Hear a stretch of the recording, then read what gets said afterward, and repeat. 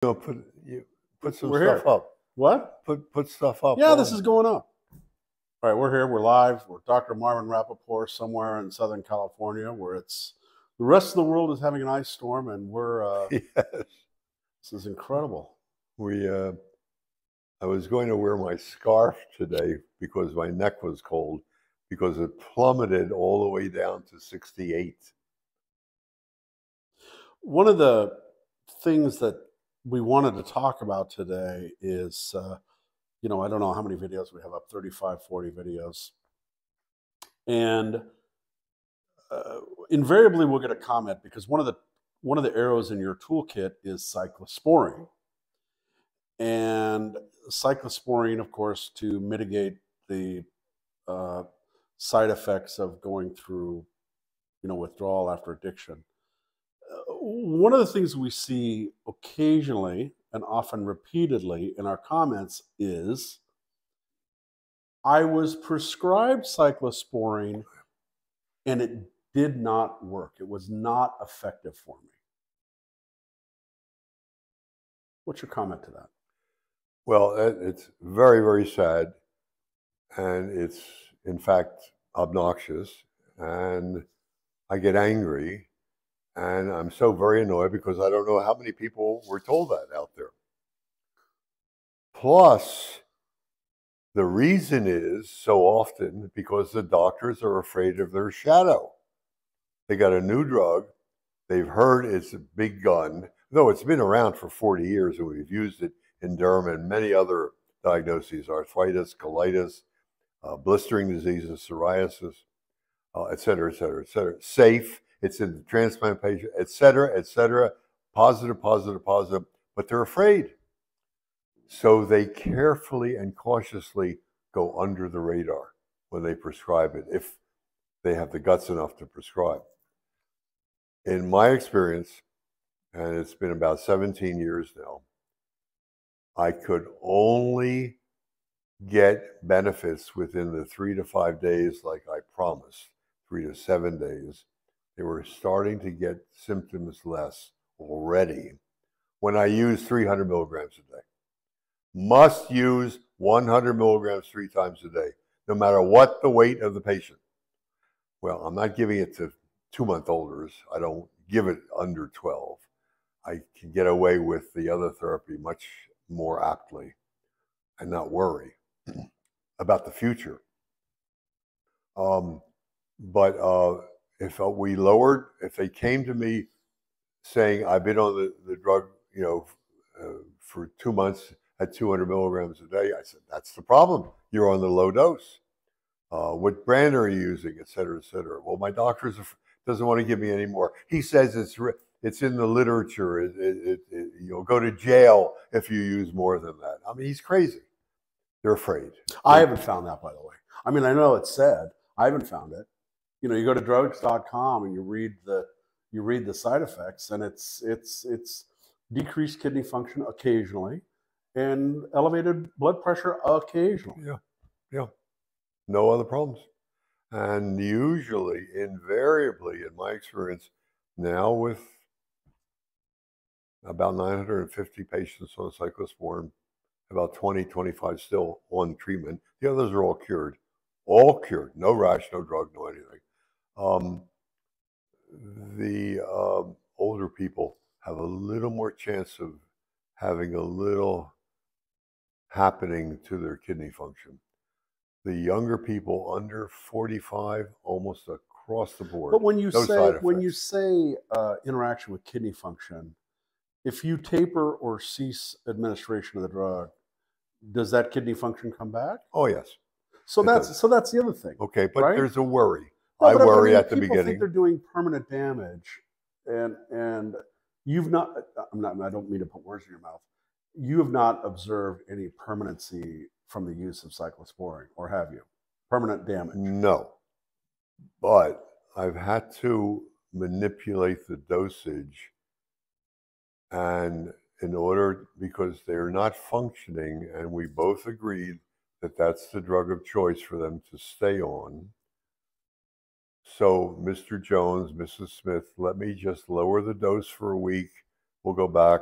I have multiple methods that have worked in the past, but I worry that it's another 6 months they're going to be on the drug, Yeah. or another year. Yeah. And am I causing ultimately permanent damage? So far, not in 950 patients. So I don't want to be cavalier. You know, in medicine, you're always careful about the next one could be one who gets into more difficulty. But in general, I have to say, relax to the doctors. And that circles us back to the point of the discussion when people are talking about you and your approach and your therapies, and they see a comment that says, I was on cyclosporine, it didn't work, so everything Rapoport says is wrong. That's really, really got to be taken. Well, you know, not only that, but you know, they're the ones who have been on, oh, I've been on 7 drugs and it didn't work. I don't like doctors anymore. I'm not going back. And it's sad because without authority, without a sense of strength, the doctor said, let's try this drug. Yeah. The detail person, the rep was in just now, says it's really good. Oh, we had a good lunch from them also. But I read some papers, they say it's real good. The advertisements on TV. Let's try it.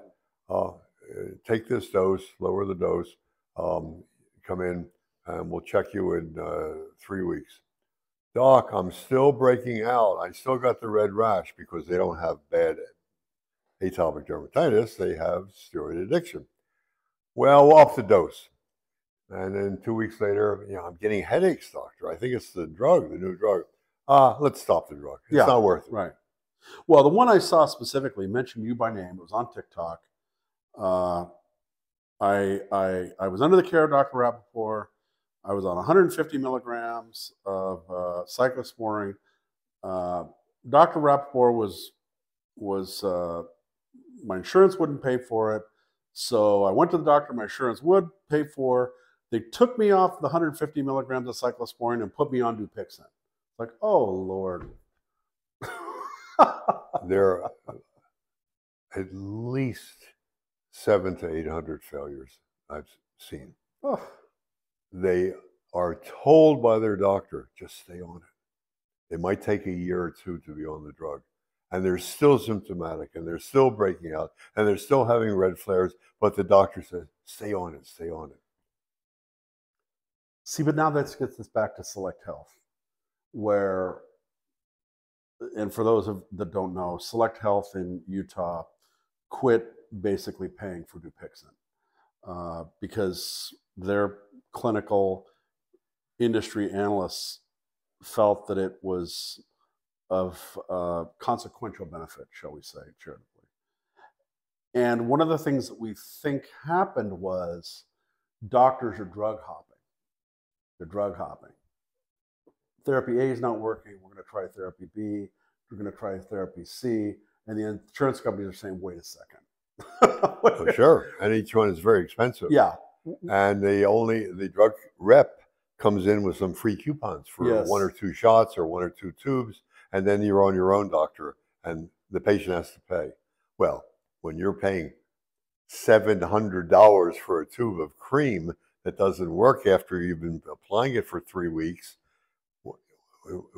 and you want a renewal and you want me, the insurance company, to pay another $700? No way. Or the shots are, you know, Dupixent was running at $45,000, $46,000 a year per patient. And the newer ones are much more than that. But it brings up a very fascinating comment or concept as to the inner workings of the insurance companies. Because what they can say is, of all of the instances of people taking Dupixent, how many of them stopped? And that really is more of an indicative study than what the pharmaceutical companies did. Because it's like, hey, doctor took him or her off of this drug and put them in option B drug. Well, what's that say about option A? I mean, just forget the subjective analysis. Just in actual practice, X number of patients were taken off this drug and put on something else. Well, but it also tells you the other thing that I cited in prior taping, the number of patients. So a few go off. So 100 go off. I got thousands out there Yeah. that I can treat. Well, see, that's And the I'm point. also on the 6 o'clock national news with an advertisement every day. I must have the money for it. There are that many patients out there. And I'm making up numbers, but again, back to Select Health. Say they had, I mean, it's the entire state of Utah and part of the Southwest. Say they had 10,000 patients that they're paying for a therapy for, Yeah. and 2,000 of them went off. Well, some analyst is saying, well, if it wasn't effective for this 2,000, let's quit paying for the other 8,000. That's right.